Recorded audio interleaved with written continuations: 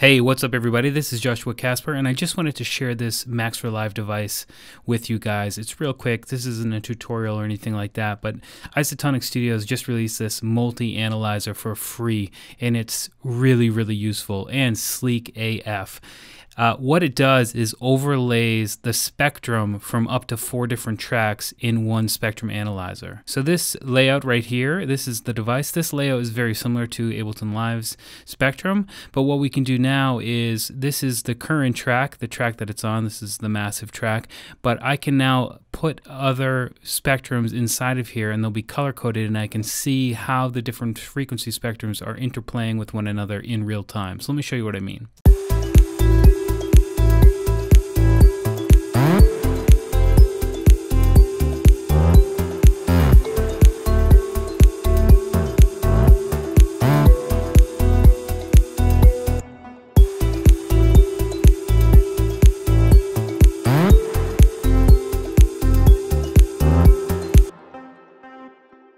So something like this is really, really useful, because if you look right here, I can actually see that these have room for one another because of where these peaks are. There's plenty of space, and that freeze function is really handy too. So it's really useful utility to have, and it's free. So I'm going to leave a link to it in the blog. I highly suggest you go download it.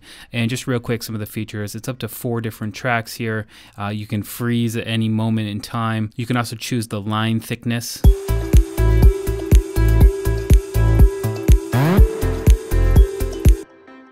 It looks like, as well as gets thin, it kind of adjusts the opacity as well. We can adjust the smoothness of the lines as well.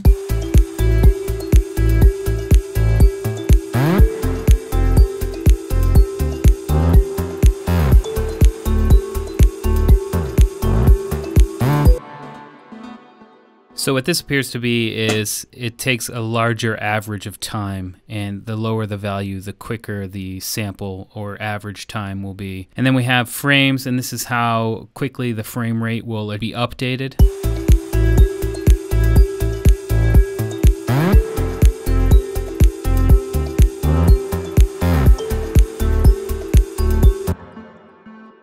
So using those two together, the smooth and the frames, will give you some pretty interesting results, and give you a lot slower look at what's happening or a lot quicker look if that's what you're looking for. And then we also have logarithmic or linear.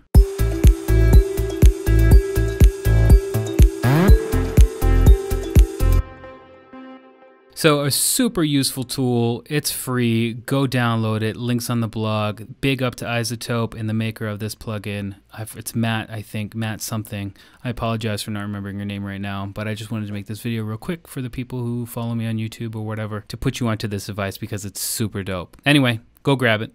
I'll see you next time. Peace.